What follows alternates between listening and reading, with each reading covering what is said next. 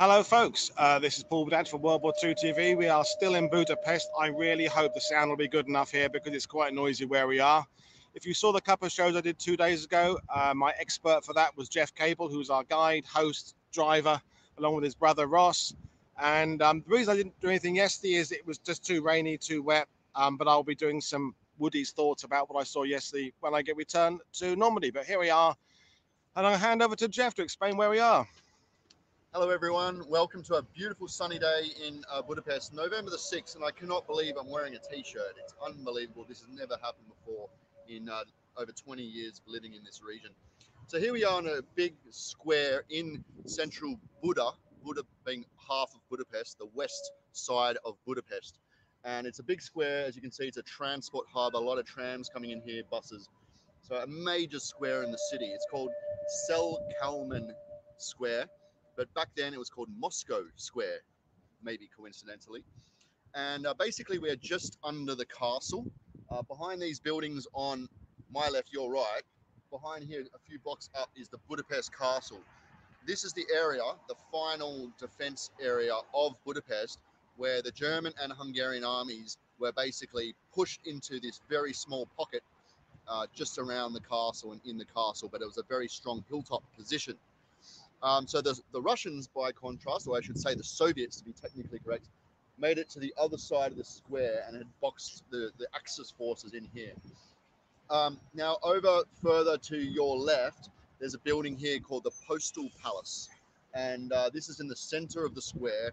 And there was heavy fighting in this building where at one point the Axis forces were on one floor or two floors. The Soviets were coming in from the bottom, and they were fighting, they were occupying the same building at the same time on different floors.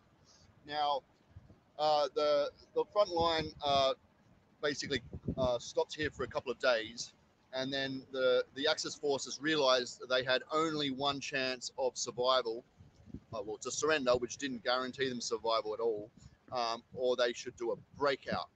So they did the breakout. So they all came down from these streets, coming down from the castle. And at 8 p.m. on February the 11th, in the darkness, it was a very cold winter, a lot of snow around, and they did what would have happened, probably be classed as one of the most biggest and most desperate breakouts of the entire World War II. And across this square behind me was the major area, although there were several smaller breakouts in other sectors around here.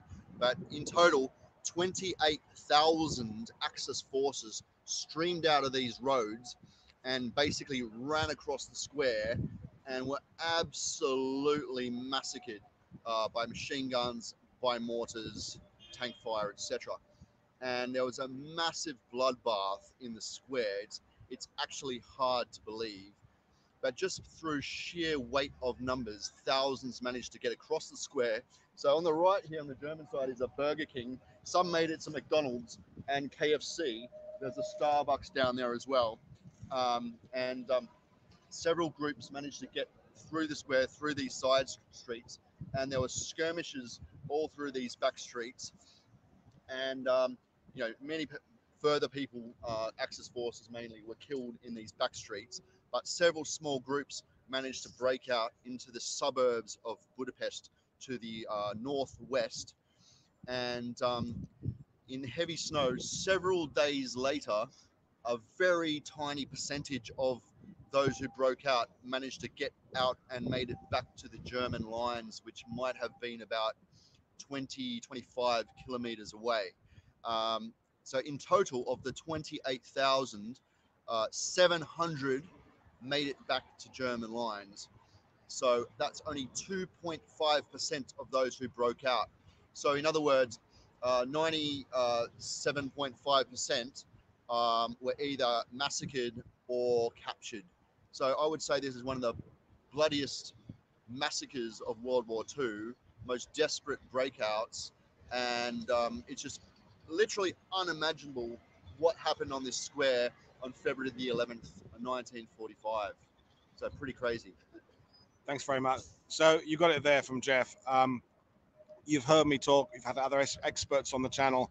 We've done some pretty horrendous massacres and atrocities on World War II TV. Think of Normandy, some of the occasions where a few dozen Canadian or British prisoners were massacred by the Germans. In this case, you're talking 28,000 Axis troops are trying to escape, most of them, as Jeff said, through this square here. We were talking when we just had our coffees a few minutes ago, how very few of the Hungarians here today would have any idea, any real notion of what happened in this square. Life has moved on. They've gone through numerous governmental changes since then. There was the 1956 Soviet offensive into this part of Hungary, and there's a memorial just down the road to the 1956 events. So most of these people there who are going to McDonald's and catching a tram and having a KFC or whatever it is they're having, probably have no idea just how much happened in this square here. And it's a privilege to be here with Jeff and Ross and hear this and be on these sites. And as Jeff said, glorious weather. I mean, it's November in what is effectively Eastern Europe, and t-shirts and rolled up sleeves. So that's the building Jeff talked about a minute ago. That was one of the main areas that the Soviets had defensive positions in. And as each time Jeff and his brother Ross come back here, more and more of the damage, the spang, has been patched up. There was a building kind of around the corner there that had lots of spang on it when they were last here, but not now. But yeah, this is it. I'm gonna leave it at that. But just, it's quite incredible to be here. We talk about everything on the Eastern Front being bigger. That's the thing. The numbers are bigger, the scale is bigger, and 28,000 Axis troops trying to escape through this one area. Amazing stuff. So anyway, I will leave it there. I may do something else again today, later, maybe not. Maybe the next day. We're heading off to another part of Hungary later on this afternoon. But thanks for watching, everybody. It's been really cool talking to you. I will see you all next time. It's Paul Woodadge for World War II TV, saying enjoy the rest of your day. Cheers.